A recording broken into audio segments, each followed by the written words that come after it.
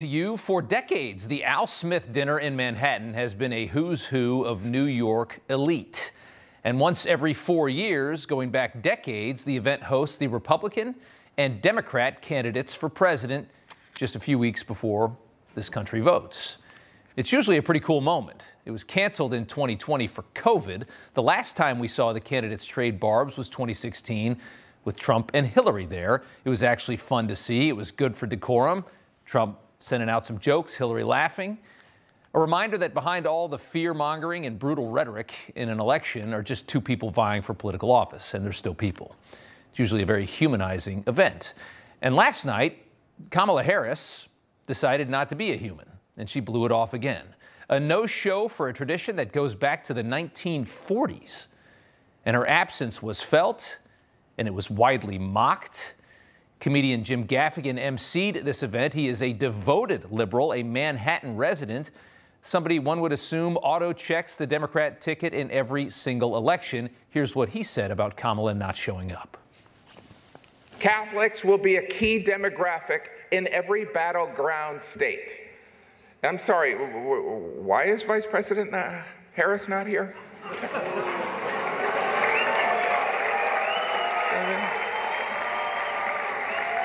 I mean, consider this. This is a room full of Catholics and Jews in New York City.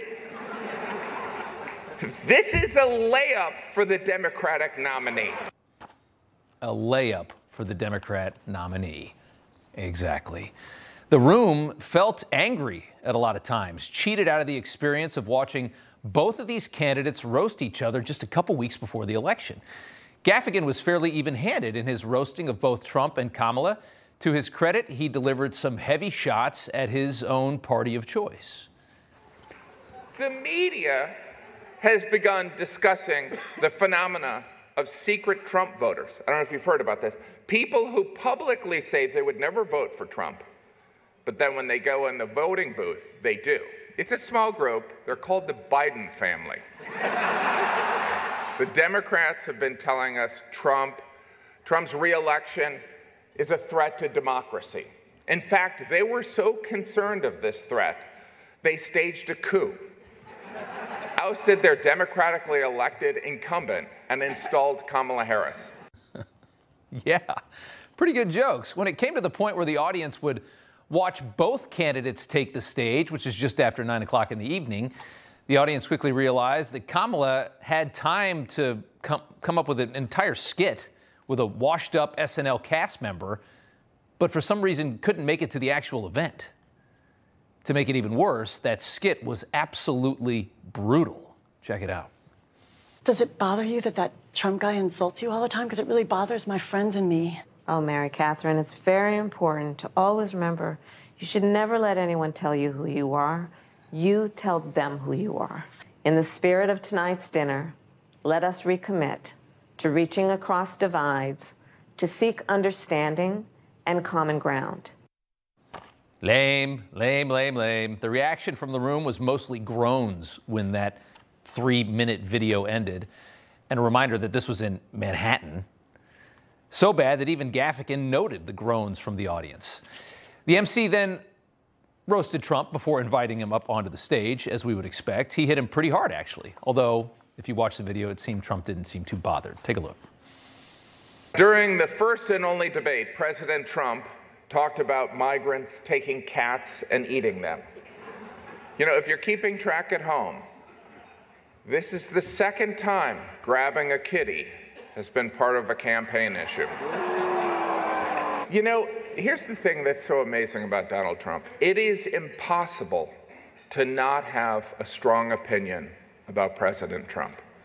You either think he is endearingly outspoken and brash, or you think he's a sociopath, and you'd like to be his running mate. Some good zingers. The former president took it in stride, actually thanked Gaffigan, told him he was doing a great job, the two enjoying a nice moment at the end as Gaffigan waited around to shake his hands after the speech.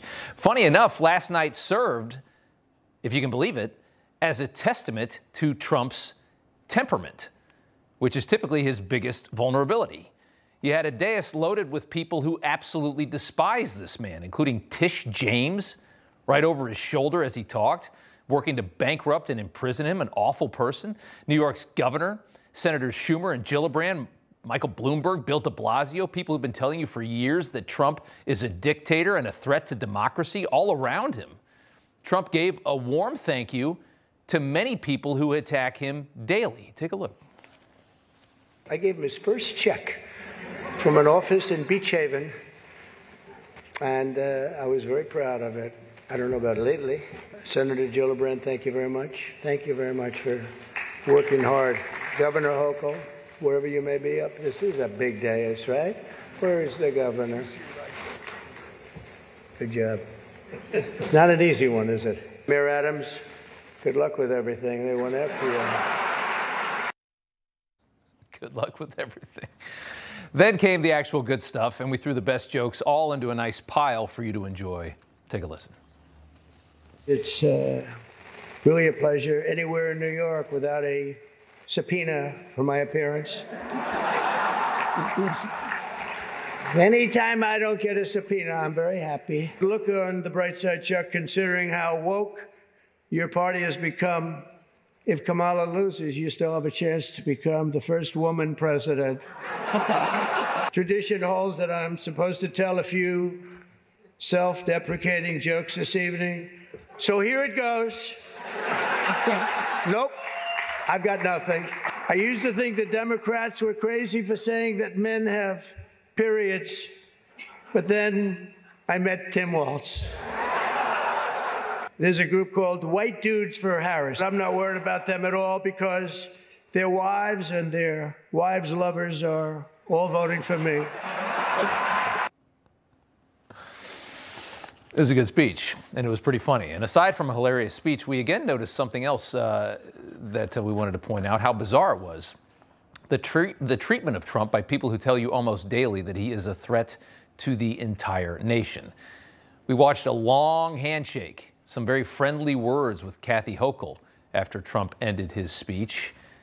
You can see right there. And then we have this video here, a 4-minute conversation with Chuck Schumer at the very beginning of the evening.